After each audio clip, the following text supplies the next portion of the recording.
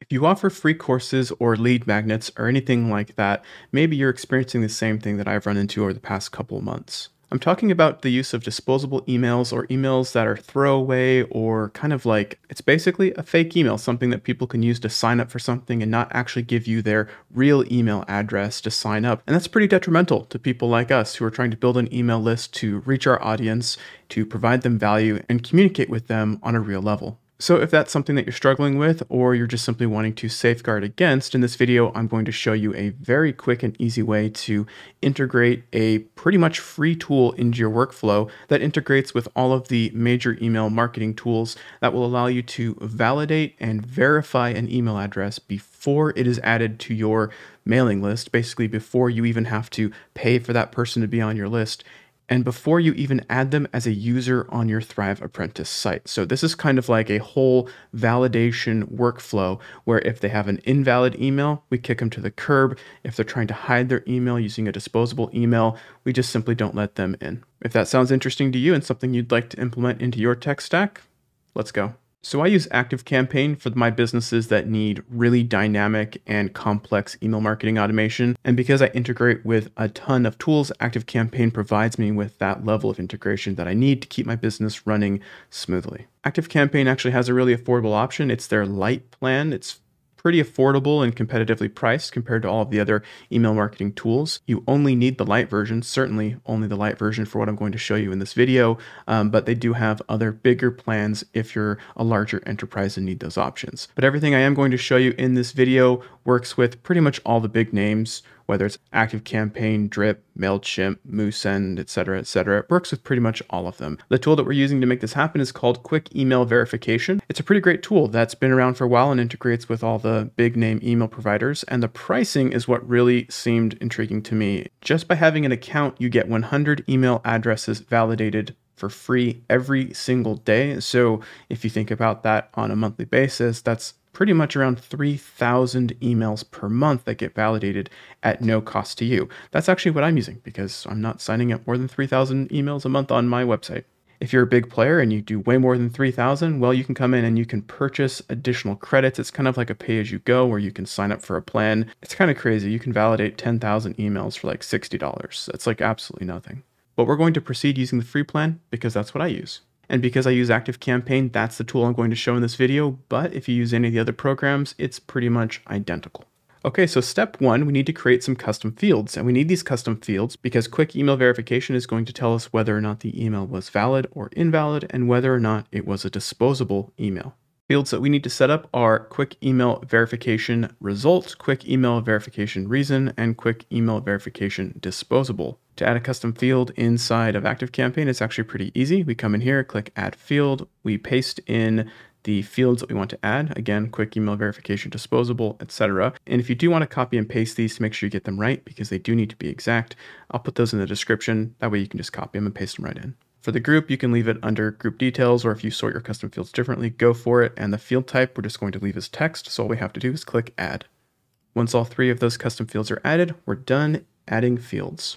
Now, if you haven't already signed up for an account with quick email verification, that's the next step. Go ahead and do that. It's super easy. You click sign up, you give them your email, you verify your email address, and you're going to be inside your account. Once you're logged into quick email verification, you can go to API settings on the left-hand side, and then you'll be here on the API key page where you can create a new API key, give it a name. I named mine ActiveCampaign, and you'll get your key here. You just want to copy that because when we go over to ActiveCampaign or into your email program, you're going to want to paste it in. Now back over inside of ActiveCampaign, I'm going to look for quick email verification. There are a lot of integrations with ActiveCampaign. That's why I love it. So I'm just going to search for quick email, hit enter. There it is. It's pretty easy to add an account in the upper right-hand corner or on the screen if it pops up for you. Add an account. When you add a new account, it's pretty easy. Remember that API key? We just paste it in right here and then click connect. When you're all connected, you should see your account and you're ready to go. When setting up your account, you should also see a section like this. If you don't see a section like this, you will still see that you have an account listed here. You can just click on edit and that'll bring it up. We need to map data from quick email verification to our email provider.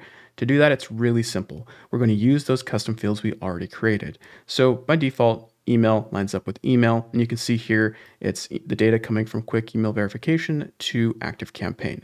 So the results of the email verification, we want to map to the quick email verification results.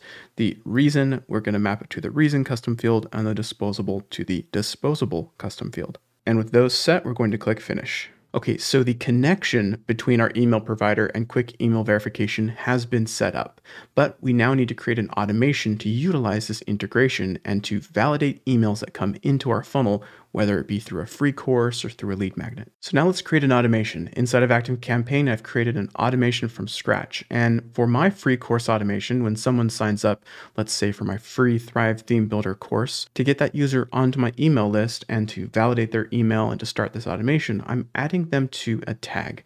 So the start of my automation, or the trigger, is going to be that the user receives a tag. So for ActiveCampaign, that's called tag is added. Let's click on that. And the tag is my free course, my Thrive Theme Builder getting started. I'm going to go ahead and run this once and click add start. Next, we want to click on CX apps because we're connecting an application, which is our quick email verification. Scroll down until you find it and then click on it, and then select the account that we've already set up. And here we're sending data to quick email verification. So on our previous setup where we were setting up the inverse of this, right? The data sent from quick email verification to ActiveCampaign. Here it's ActiveCampaign to quick email verification. And all we have to do is send the email and then click finish. So now we need to check the data that quick verification has given back to us about the validity of that email address. So the first thing we're going to do is click the wait option. So we're adding a wait option, and this is where I really like ActiveCampaign. The conditions that we're going to wait for are related to these custom fields. So under custom contact fields here, we're going to wait until our result is not blank. So basically, once we got a result back from quick email verification, we're going to proceed. So we'll click save. And now we're going to choose a time to wait. I like to choose wait up to 20 minutes. Now, just so you're aware, this does not mean it's going to wait 20 minutes. In fact, I have found that this usually only takes a few seconds, maybe at most a minute to run this whole verification thing. So putting in 20 minutes there is more of just like a fallback. When you've got that set up, click save. And now we want to add another condition. So we'll go to conditions and workflow, and we're going to add an if else. In other words, conditional logic. So now we're going to add two conditions here, and we can do a compound condition. The first one, again, we're going to use our custom contact fields. We're going to get the results, and we're going to make sure our result is not invalid. Basically, quick email verification will shoot back a note and fill that custom field with the value invalid if the email address that's trying to register simply doesn't work. And it checks those based off of a whole slew of different factors like MX records and so on and so forth. Basically, they know whether or not an email is real or not. Another condition we want to add here, we're going to make sure it stays on the and option, is the custom contact field disposable. We want to make sure our disposable is not true. Basically, this is going to check to say, is this person using one of those services where they use kind of like a fake email that lasts for like 5 minutes or a week or a couple days or until they can delete it? Basically, are they sending their emails to a fake email address that they can basically get rid of after they've got your content? We want to make sure that that is not true. With these two conditions set, we're going to click on save. Now, here's where things actually get really cool with Thrive Apprentice. Because Thrive Apprentice is built in Thrive Suite, we have access to Thrive Automator. Thrive Automator is going to let us connect into ActiveCampaign, and only after we've validated this email, right? This user's email was validated, it's not disposable. Only now are we going to use the data that's come in and send a note over to Thrive Apprentice that this account can be created, or this account can receive access to this free course or this lead magnet. So in this example, we're going to use a free course. We're going to use actually my free course setup as an example. Now, just taking a really quick step back, to get the user into ActiveCampaign or get them into your email list and tagged, you had to have them sign up in some way. For my process, I used ConvertBox, which is a tool I've done plenty of videos about here on the channel, but this could have been a form in Thrive Architect, it could have been a form in Thrive Leads, or however you wanted to add the user to your email list. So now in our example, we're going to take the user from our email list and we're going to either create an account and enroll them in the course, or we're going to simply enroll them in the course and add it to an account they may already have at our website. So for example, you might have a student who has signed up for a free course in the past or somehow already interacted with your brand. Maybe they bought a course from you in the past and this is another free course they're signing up with. This way of setting it up is actually really cohesive with existing accounts or creating new ones entirely. Thrive Automator is going to do all of that heavy lifting. For us, we're going to use the incoming webhook option and we're going to get a URL. We're going to use this URL in the future. So we'll come back and click this copy button in just a second. But first we need to set up our key and value pairs. So these are going to be pretty custom to your email provider. I'm going to put in what ActiveCampaign wants to use, but you'll need to find out what these are for Drip or MailChimp or whatever it is you're using. So for ActiveCampaign, the first one we want to send over is the contact email. So that's what we need to put into the key, and our value here is going to be dynamic mapping email. We're going to add another because I want the user's first name, and that's going to be similar. It's contact left bracket first underscore name right bracket, and the mapping there is just going to be generic data text. Once you've got those in, you can click done. And now we're going to add another action. And this action is going to be a WordPress action, and we're going to find or create a user. And here's where we get to pair their first name. So we'll click on Insert Dynamic Data here on the right-hand side. We'll click under Webhook Data, right? Because we just got data in, and there it is, our first name. And this is going to give us the syntax that we need in order to take that data we mapped from the webhook and drop it directly into the WordPress user. That's perfect.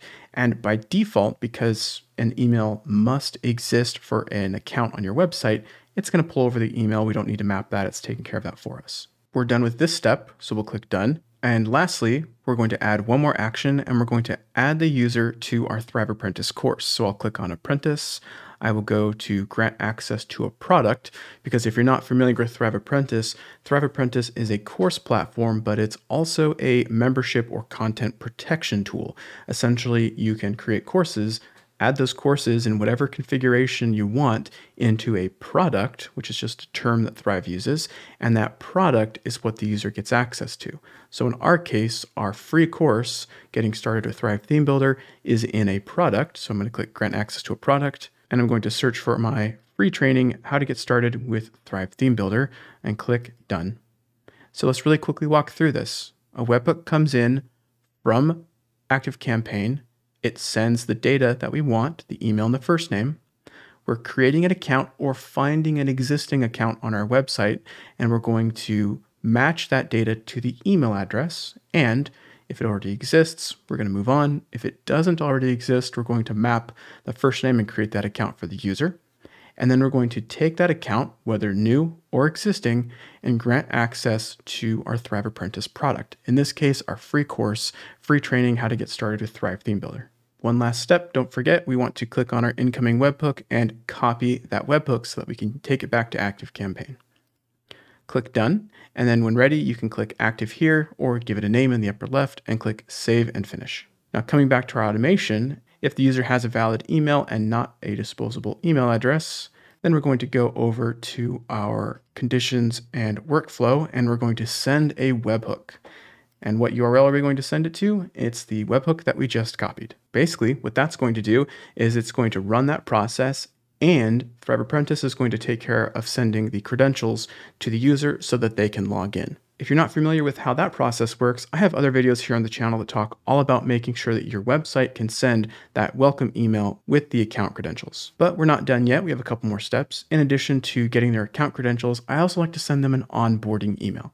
So we're going to send an email from ActiveCampaign by clicking on the plus, going to sending options and send an email. And I have an email already completed that I like to use. This is my onboarding email for my free courses. It basically says, welcome, here's how you get started, here's what you're going to learn, etc. And then I give a button to log in to access the training, which links over to my member dashboard, which is a member dashboard login page combo. I have a video about that here on the channel as well. And one thing I do like to include in this onboarding email is just this statement here that you should have received your login credentials. Basically, it's coming in another email. So once you have your email set up here, if you wish to send an email from your email provider, you can click Save and Exit. Now we have one final step. We still have this No option here on the right. So if they do have a disposable email or the email address is not valid, we certainly don't want to add them to our list or even create an account on our website. So we're going to click this plus sign, we're going to go to contacts, and we're going to choose unsubscribe, and we're going to choose unsubscribe from all lists, because if either of those things are true, we don't want them. And then we'll just click save. And so are you sure you want to do this? Click OK. And now we've added an option here. If it's disposable or not a valid email, drop them. And we're done. We can give our automation a name, click save, and make it active when we're ready. That's how I validate email addresses and make sure that users aren't signing up for my stuff with fake or disposable emails. What's really cool about it, as I showed you, is that it makes sure it's valid even before they get added to my Thrive Apprentice site, before they get access, before they get credentials. And if it's invalid or disposable, they're not going to get added to my email list, and I'm not going to have to pay for them sitting inside my account. As you grow and scale your course website, this type of setup is going to be really valuable to you, not only in saving money on your email list, but also ensuring that the users that you're contacting and spending time reaching out to and providing value are actually real people who want your content. Like I've said throughout this video, I have several other videos here on my channel that go into more detail about some of the specific things that we covered. Definitely check those out. And if you have any questions about ActiveCampaign or Thrive Apprentice, definitely feel free to leave a comment or reach out.